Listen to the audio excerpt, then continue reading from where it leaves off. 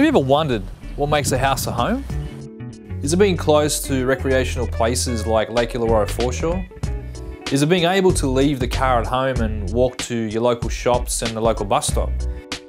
What about owning a property that gives you all the creature comforts as well as providing an income? Well, guess what? I think I've found all of the above. Come on, let's take a look. 3 Weringa Avenue provides access to the lake, the local shops and your local transport.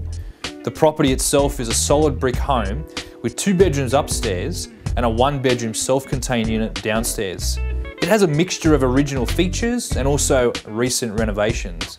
Now upstairs can be converted to a 3-bedroom home. Just ask me how when you come to the open home.